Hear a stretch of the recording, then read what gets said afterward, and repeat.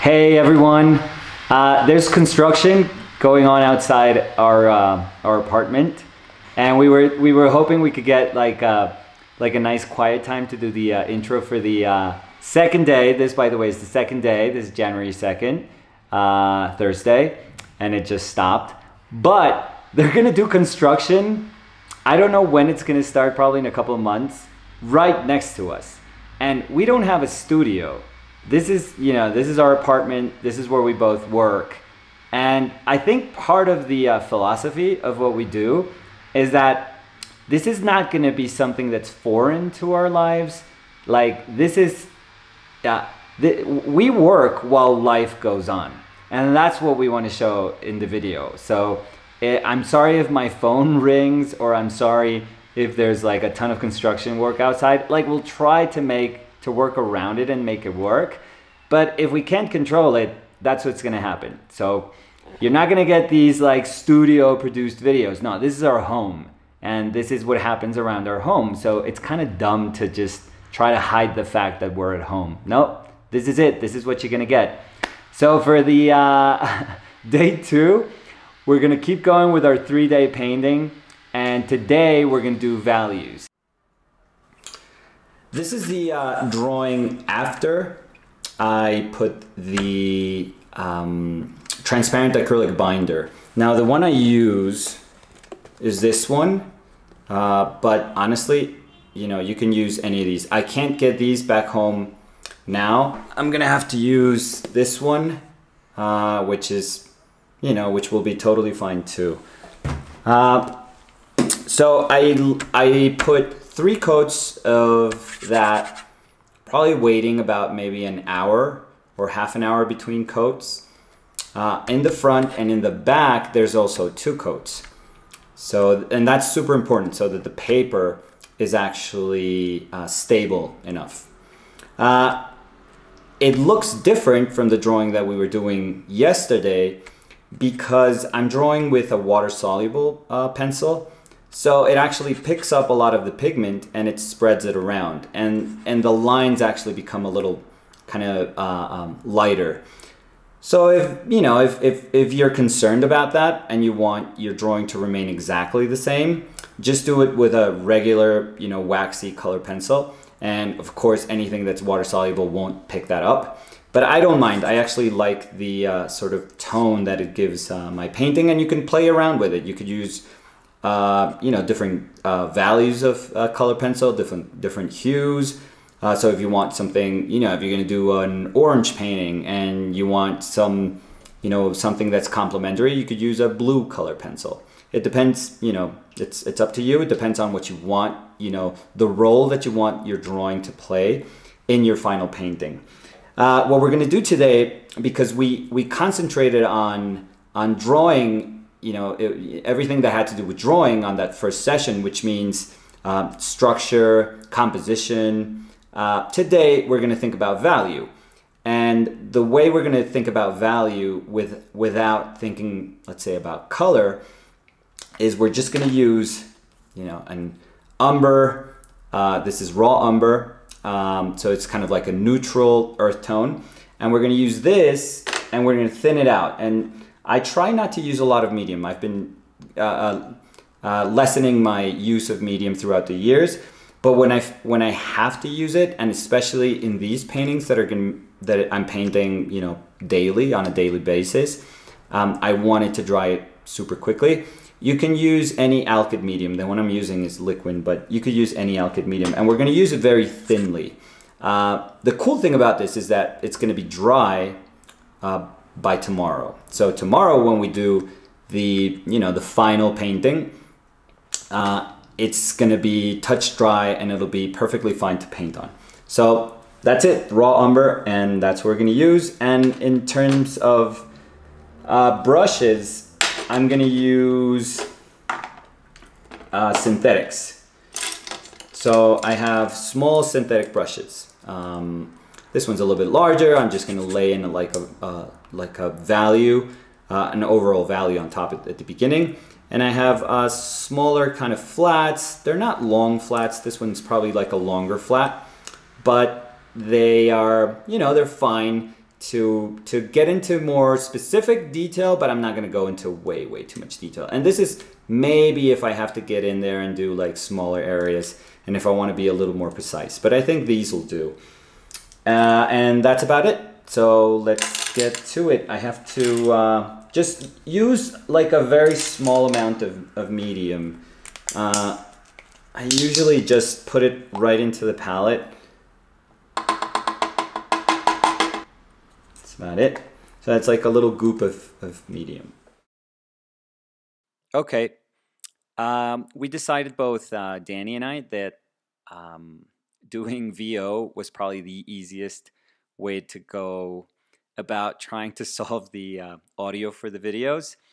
Honestly, there's so much like, you know, just noise coming from everywhere in our apartment right now that this is probably, you know, our safest bet and our cleanest bet. If it were up to me, to be honest, we would be doing like real-time videos all the time, you know, 4 or 5 hour videos, and they would just feel like live painting videos.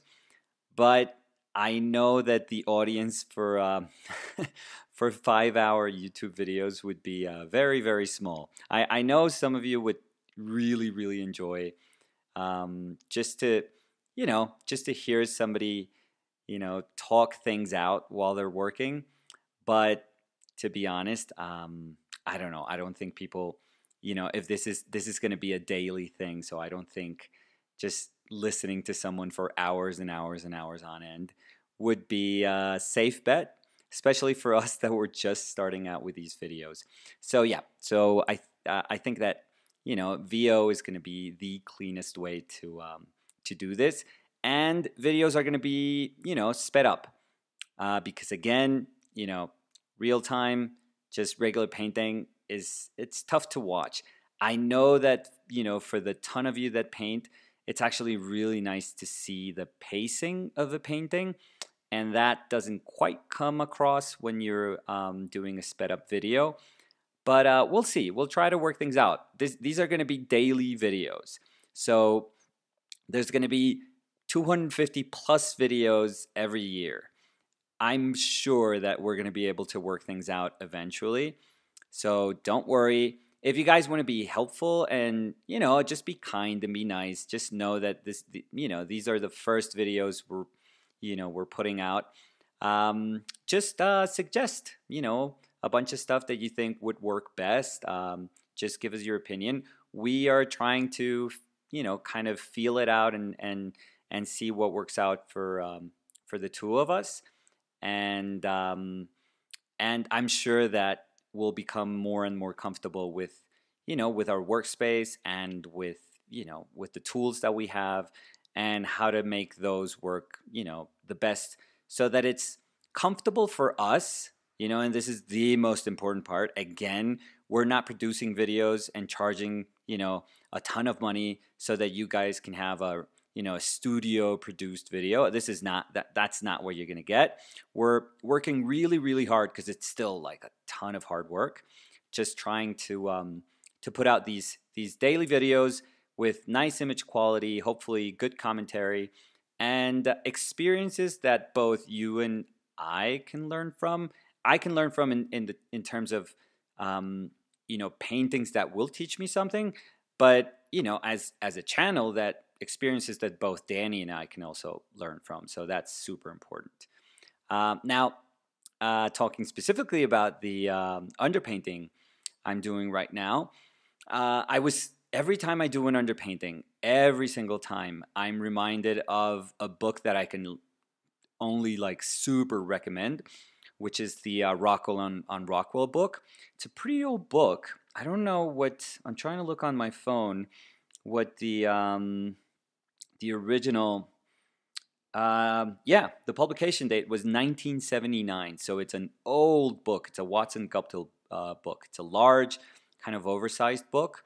It has a ton of like color reproductions. Again, imagine color reproductions from the 70s, but they are absolutely excellent. And what you get in the book is really like an X-ray into Rockwell's brain. It's incredible. He really shows you how he works from thumbnails to drawings, to like the drawing of a final idea, but then to how he hires models, you know, his neighbors. Um, then how the photo shoot works. Remember, Rockwell always had the photographer also take pictures of him, because he always thought he was, you know, the best person to communicate what he wanted out of the expressions he wanted from his models. So he was always posing. So he would get these photographs, and then he would do his, I think he would then go project his photographs, because he did project. I mean, this bothers a lot of people, but to me, that's totally fine. And he would do his drawing where he would make alterations. And then he would always do a final charcoal drawing for every illustration he would make. That's insane. Like, if you think about it, he had 2 weeks to do his paintings. And the coolest thing about this book is that he breaks down his schedule. So he tells you how many days he would spend on a drawing, how many days on the underpainting, how many days on the first pass. It's incredible. It's like it's one of the most, I think, just down to earth, like real painting. Just somebody telling you, okay, you know, no secrets. This is exactly how I go about making my paintings. Usually you don't get that with artists. Sometimes painters are like super, super secretive with how they do stuff, because they believe that, you know, in the manner in which we do stuff lies our success.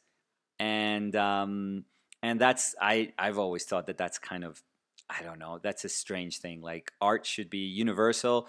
It should be available to everyone that wants to, like, have an experience from it, learn from it. So part of the efforts in doing this channel is also that. I mean, it's I don't, I mean, I would hate to sound pedantic and presumptions in saying that this is educational, because it's not, you know, really the aim for it to be academic.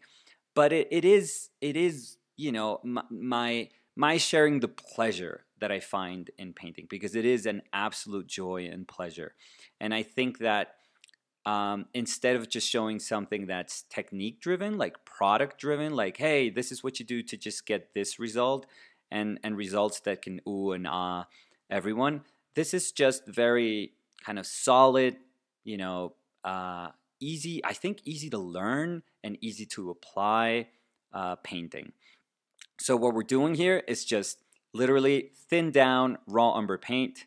I'm just thinking about values. This is a very simple painting at its core, because what I'm trying to get in this painting is just have a base, have a really kind of robust, dark shape, you know, pyramid shaped base that can hold, almost like as a prop, that can hold up my my portrait. And the portrait, I you know, I said this in the drawing stage, but I really like, and I tried to emphasize that when I saw I had the opportunity to do so with the underpainting, just the way it is framed. You know, it's kind of cut into these irregular shapes by the hair, and then kind of wrapped around into this jagged, almost arrow pointing downwards with the scarf. So I really like that.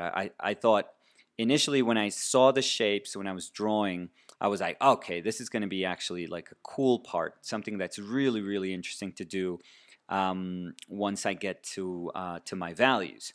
I can really emphasize like the graphic quality that shape is going to have, and the fact that I can make the face be a center of interest, because it's going to be such a light value surrounded by such darker values in comparison. Let's call them that for now. Let's not just say dark as if it was like our darkest dark, but they are going to be darker values in comparison to the lighter shape of her head.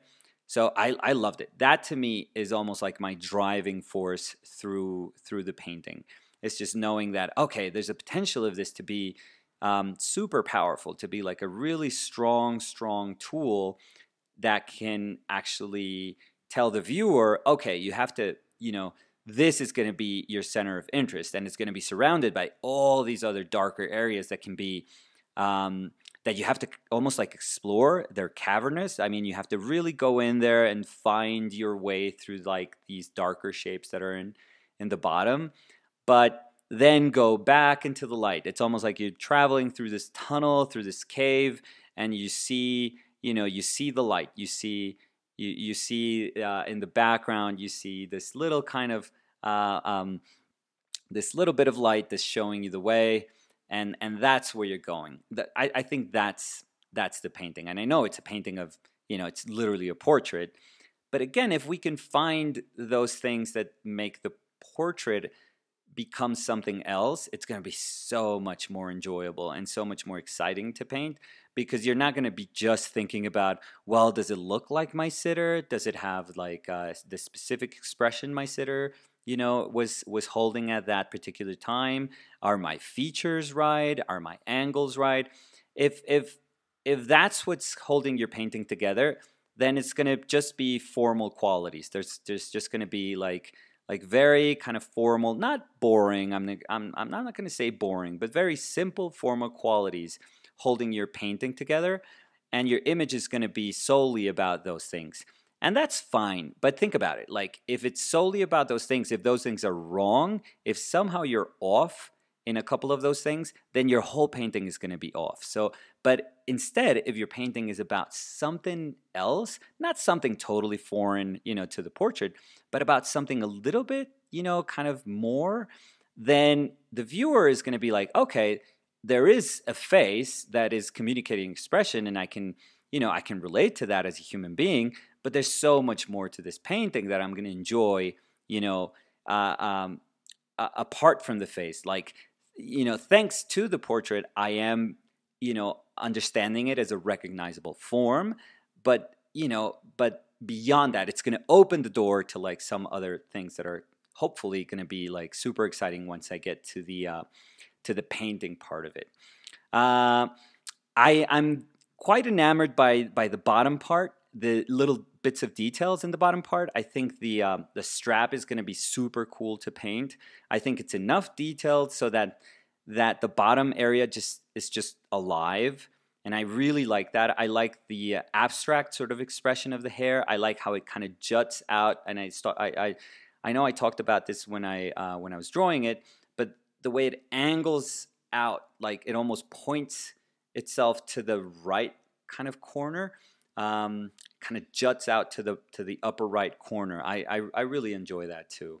And again, it's a very, very simple kind of painting, but I think those simple things have to be kind of just right so that it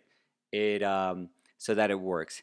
Here I'm like, I don't know if I was fumbling a little bit with the eyes, but I really wanted to have that kind of slant in the eyeball that is telling you that, her eyes are at an angle, because it's so important to always remember that they are spheres, and as a sphere, one of the resources that we have to say that eye is at an angle is the fact that we can take these little drawing moments within the eye and make them ellipses so they can speak about perspective. And I'm kind of finishing this off, and I'm very, very happy with where it is, because I think, again, in terms of like bigger, darker masses, bigger relationships in terms of value with those bigger, darker masses, and that smaller, lighter mass, like right up in the middle, and the top, part of the image, it works well. And again, surrounded by value. I have to be very mindful of that tomorrow when I do the painting, to have my colors sort of match that. So I'm very happy with this. Again, solid, simple. That's what we're going for. So I'll see you guys tomorrow for the painting. Bye.